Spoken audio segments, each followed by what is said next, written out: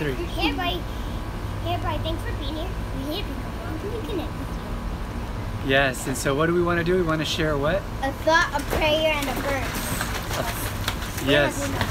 Yes. And so what's the verse? Why don't you read it for us? Matthew 28:19.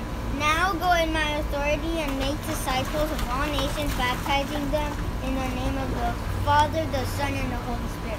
All right, and the word that popped out at me is the word what, Esteban? Tandem. Tandem.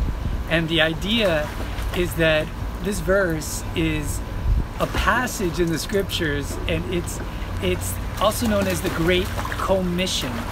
The Great Commission, meaning that God wants to work in tandem with you and I in His mission on the earth. And you guys, just because we are walking through this, pandemic together, it doesn't mean that the mission stops. The mission continues, and God has prearranged already things in our lives.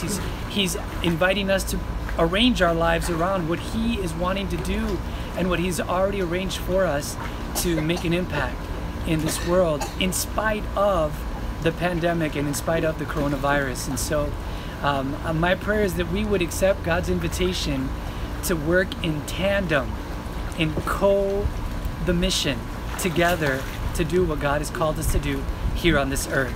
And so we love you. And remember, guys, you guys want to remember what we always say? We love you and Be a miracle! yes. All right.